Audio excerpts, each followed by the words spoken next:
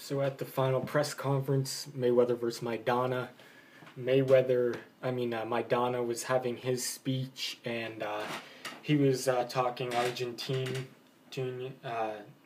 talking Spanish, and Robert Garcia was translating it, and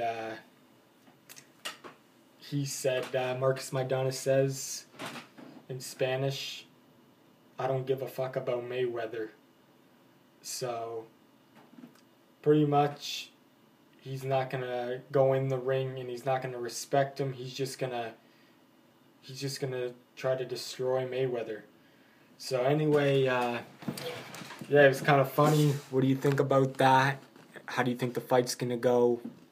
And yeah, I like Marcus Maidana's attitude. And yeah, can't wait for the fight. Thanks for watching.